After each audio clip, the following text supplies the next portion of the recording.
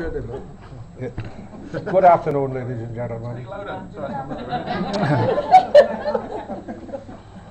On behalf of Anne and I, My wife and I.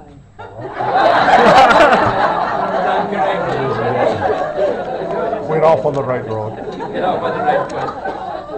My wife and I. It's been a tremendous pleasure to have our friends that are priceless, here today with us. And make no mistake about it, you can't put a price on good friends. And that's why you're all here today. It was as Philip said, 21 years ago that we met, and we got on like a house on fire from day one.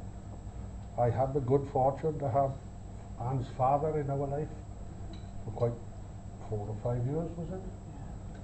And one evening we were in the garden there, pruning an apple tree, and I had a long chat with him, outlining my intentions for the future. And I happened to say to him, I said, what Anna's got here, you have helped, and you have provided for her, and I've got no interest whatsoever.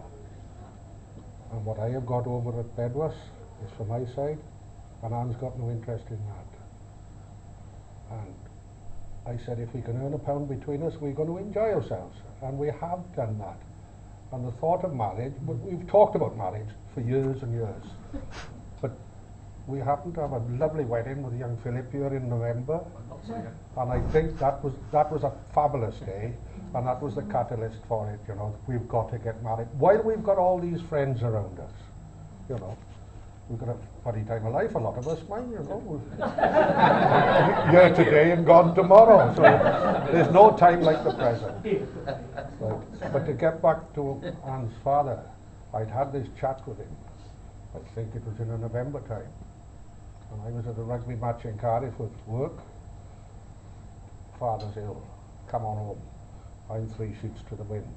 Another phone call, father's ill, come on home. Next phone we got, too late, father's not with us. But I'm eternally grateful I had that chat with him some couple of months prior.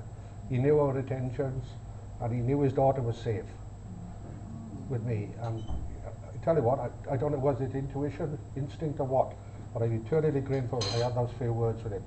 Anyway, Anne and I have progressed ever since. The children have grown up, they've got wives now, so I've got daughter-in-laws, I've got son-in-laws, I'm extremely fortunate. And thank you very much, each and every one of you, for being here today. Is that one thing wrong? Younger than daughter-in-law. Right. You've got no son-in-laws. Pardon? You haven't got no son-in-laws. Yes. Well, unless you want to declare it. Yes. I've got daughter-in-laws, I've got son-in-laws, and I've got a beautiful bride by the side of me today. And can we, after much prompting, and can we please raise our glasses to the bride and all our very dear friends. To the bride. To the bride's friend. Pardon? Wait a minute. And Bill, this is what it's like, Bill. yeah. It's better not to write things down sometimes. We should have written them down. In front of each and every one, you've got a place name in front of you. And as you all know, I'm a dab hand with a pen. In case you think I wrote all those out, I never did. It was our dear friend over there, Dr. Heather Mountjoy, with a specialised art in calligraphy that did each and every invitation and place cards for us. Thank you, Heather.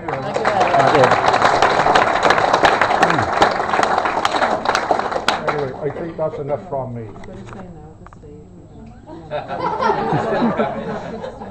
Oh yes, but you know that doesn't apply to the wider audience. There is one thing I must add. Apple Shoe is now the same since they're proving it. Oh, he died, I think.